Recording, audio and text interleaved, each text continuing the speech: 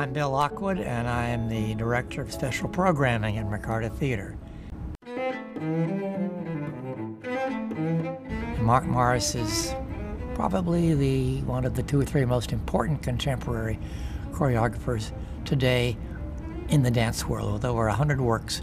Like Martha Graham and 1 or 2 others in our time, Twyla Tharp being another, has brought a new language to dance on his own, through his own work, that doesn't look like anybody else. Petronio was modern as well as contemporary, but he's one of the pioneers of the contemporary dance scene, and he's never been to McCarter. We'll be bringing a dance company from Cuba, essentially a folk dance company including both dancers and musicians. So you're getting a classical and contemporary take on the dance arts in Cuba.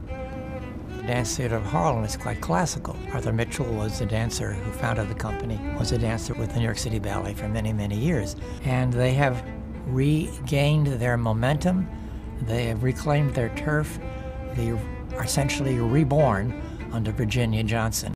I always, people ask me, what's your favorite season? Is this your best one? And I always decline to answer that question because it's impossible for me, after this many years and with as many artists as we've had, to pick a particular season that stands out or a particular artist or artists who are my favorites. There are so many wonderful performers that we have had here at McCarter.